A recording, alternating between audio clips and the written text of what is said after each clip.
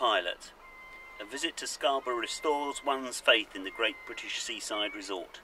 It's a superior example of the genre. The gentility of the fine streets and buildings ensures that, but above all, the gentility of the fine streets and buildings ensures that, but above all, the style is given by the superb location, the castle standing on its rock between two fine sweeping bays.